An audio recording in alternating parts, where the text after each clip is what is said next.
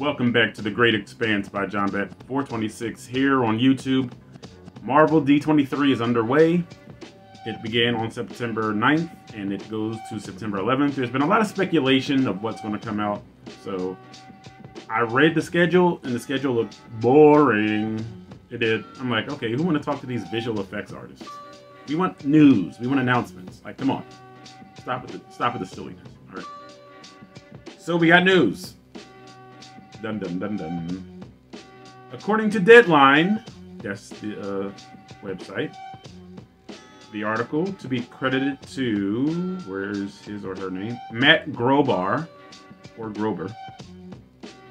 Thunderbolts. And this is one of the series that's coming out for Phase 5 that I was like, And I kind of briefly talked about the Dark Reign storyline with Norman Osborn. The Cabal consisted of Osborn himself, Namor, Doctor Doom, Emma Frost, Loki in the female form of Loki, and the Hood. Here's the headline: Thunderbolts. David Harbour, who we know as Jim Hopper from Stranger Things. He played Taskmaster in the Black Widow movie that I lost interest in early on. Florence Pugh, I don't know. Julia Louis-Dreyfus, come on. Elaine Bennis from Seinfeld, and she was also in Falcon and the Winter Soldier. She's called the Contessa. Okay. Sebastian Stan, that's the Winter Soldier. Wyatt Russell, Chinny. He played a U.S. agent, John Clark, I think was his name, and others. Board Marvel film, according to D23. Marvel Studios president Kevin Feige introduced the leads for the studio's upcoming film, which was not a series, Thunderbolts, at Disney D23 Expo Friday, that's yesterday, including the names I just mentioned, and here's two names I didn't mention that weren't on the headline: Hannah John Kamen and Olga Kurylenko. Harbour, Pugh, and Kurylenko are reprising their respective Black Widow roles as Alexei, Red Guardian, Yelena Belova, and Black Antonia, Taskmaster, with Louis-Dreyfus as Valentina Allegra de Fontaine. That was a pretty long name, and that rhymes sort of.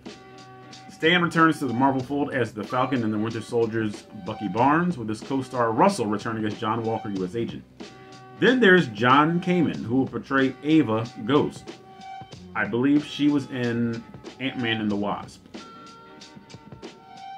The Jake Schreier directed film will close out Phase 5 of the MCU on July 26, 2024. Deadline had previously reported Pugh, Russell, and Stan as likely castings. Plot details are scarce, but Thunderbolts revolves around a group of villains who are sent on missions commissioned by the government. And here's a tweet of the picture. We're not going to do that. The project, going into production early next year, was first unveiled at Comic-Con in July. Disney D23 Expo 2022 Photo Gallery, Marvel, Star Wars, and more. The film, understood as the MCU's version of Suicide Squad, is based on characters first introduced to Marvel Comics in 1997.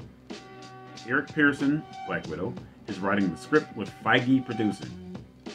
Feige, I believe he also executive produced She-Hulk Attorney at Law, so that is a minus in your category, sir. D23 Deadline's full coverage. Phase 5 of the MCU opens with Ant-Man. We know this already.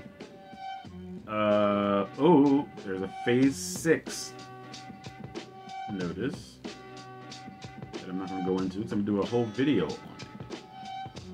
And now, stop doing that. Page unresponsive. Why now? Why? There we go. Sounded like Nancy Kerrigan after being injured by Galooly. Phase 5 of the MCU opens with Ant-Man and the Wasp: Quantumania, which is slated for release on... I hate these websites where stuff just jumps up and down. Following the release of Thunderbolts, I'm sorry, I read too much. Move. Take this off. There will be a Marvel Phase 6 video coming soon. I just saw 2 sneak peeks of what's coming.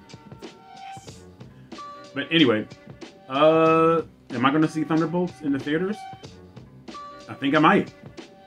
Sebastian Stan's going to be in it as the Winter Soldier, and the Winter Soldier, Captain America, the Winter Soldier, is my second favorite Marvel movie. The first one being Iron Man from 2008. Okay, so those are my two favorite Marvel movies: Iron Man and Captain America: The Winter Soldier. Anything Sebastian Stan is in as the Winter Soldier, I'm there for. You know what I mean?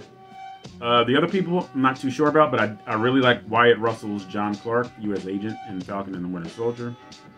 As I said, I couldn't finish Black Widow. Maybe that'll give me a reason to finish it now.